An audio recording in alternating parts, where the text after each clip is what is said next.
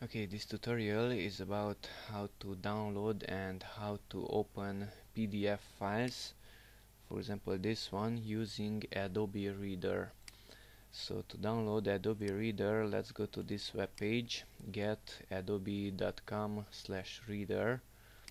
Let's open a browser and type in that URL, get.adobe.com/reader, and press enter. Okay, on this page we have some more options if we want to customize our installation.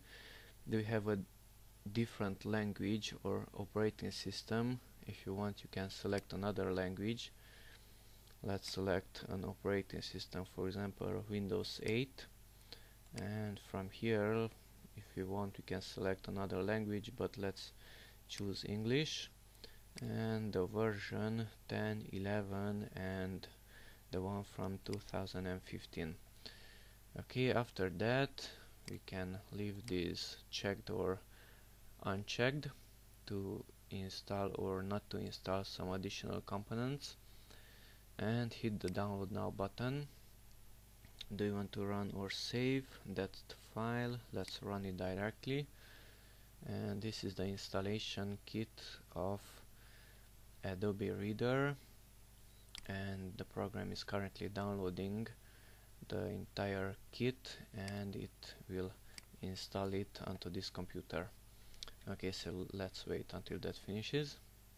Now it's installing already. The icon just appeared here,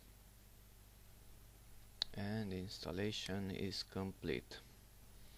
Okay, so let's click finish. We have a thank you page here. We can close that one, and we can close the installation page also. That's the link. And right now, if we right click our PDF file, you can go to open with, and the newer version is not here. This is an old version.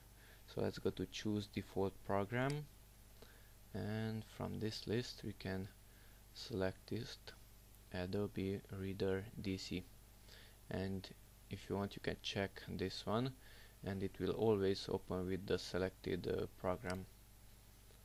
And here we go. We just downloaded and installed Adobe Reader using the internet. That's it. Thanks for watching. Bye bye.